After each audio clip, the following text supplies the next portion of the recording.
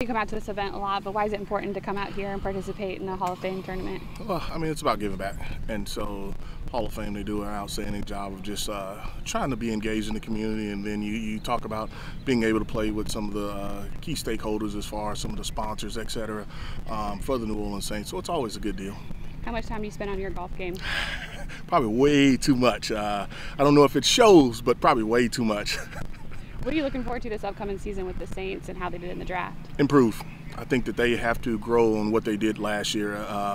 It's not going to be perfect, but just to continue to improve and just go out and be consistent. I think that's probably the biggest thing, and just see some growth overall. You talk about from a player standpoint, but from a coach's standpoint as well.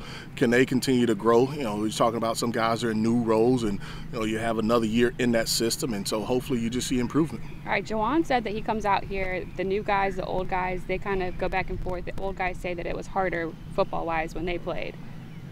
What's your response? They have some advantages as far as CBA-wise that kind of makes it a little easier. They've gotten smarter with the technology as well. The game of football is always going to be hard just because of the demands that it calls on your body, but it's always interesting when you talk to the older guys and, and you see some of the stuff, the improvements and things that they have now as far as football and the safety of it. So you can always question it a little.